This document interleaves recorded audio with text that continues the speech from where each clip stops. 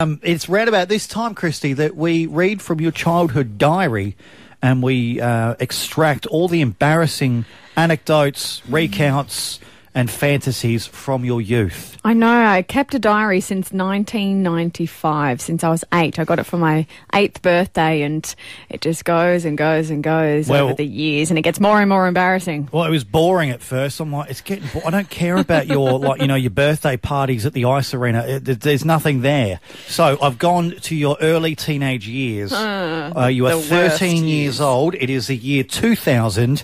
Here we go. Dear Diary, today I saw a guy and he was the man of my dreams. I've met and talked to him before and he seems nice. I love his voice.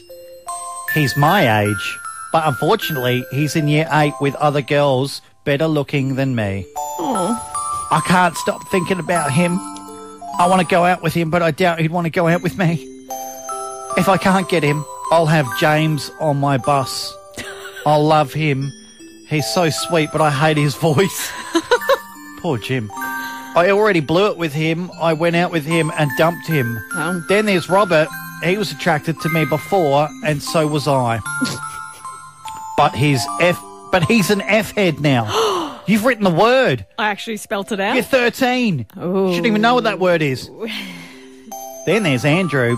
He was my best boyfriend. I loved him. And beautiful, sexy, hot, caring, loving and sweet Pacey / Joshua Jackson / yum, I want a piece of him. I'll marry him one day. Love, Krysti. I like the way this ended. Yeah, your favourite mate.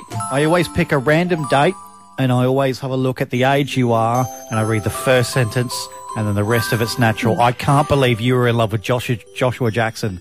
That's amazing. I know you're excited. It's the best crush, but if you saw me at 13, there was no hope for me. There's no hope for you now. Oh. And he's nearly 50. Sorry, pal.